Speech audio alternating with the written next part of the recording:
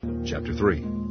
What advantage then hath the Jew, or what profit is there of circumcision? Much every way, chiefly because that unto them were committed the oracles of God. For what if some did not believe? Shall their unbelief make the faith of God without effect? God forbid. Yea, let God be true, but every man a liar.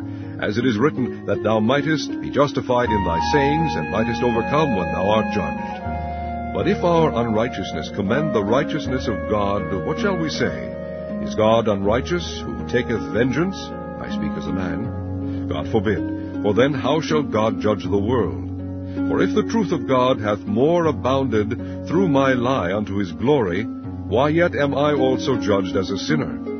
And not rather, as we be slanderously reported, and as some affirm that we say, let us do evil, that good may come, whose damnation is just. What then? Are we better than they? No, in no wise. For we have before proved both Jews and Gentiles, that they are all under sin. As it is written, there is none righteous, no, not one. There is none that understandeth, there is none that seeketh after God. They are all gone out of the way, they are together become unprofitable.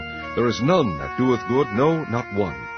Their throat is an open sepulchre, with their tongues they have used deceit. The poison of asps is under their lips, whose mouth is full of cursing and bitterness. Their feet are swift to shed blood.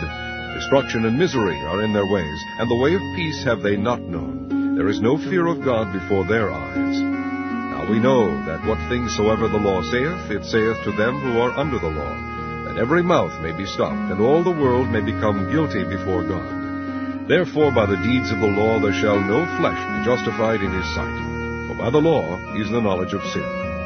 But now the righteousness of God without the law is manifested, being witnessed by the law and the prophets, even the righteousness of God which is by faith of Jesus Christ, unto all and upon all them that believe. For there is no difference.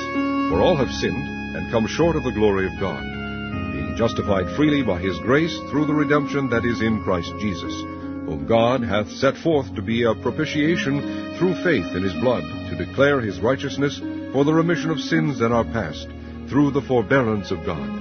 To declare, I say, at this time his righteousness, that he might be just, and the justifier of him which believeth in Jesus. Where is boasting then? Is it excluded? By what law? Of works? Nay, but by the law of faith. Therefore we conclude that a man is justified by faith without the deeds of the law. Is he the God of the Jews only? Is he not also of the Gentiles? Yes, of the Gentiles also, seeing it is one God which shall justify the circumcision by faith, and uncircumcision through faith. Do we then make void the law through faith?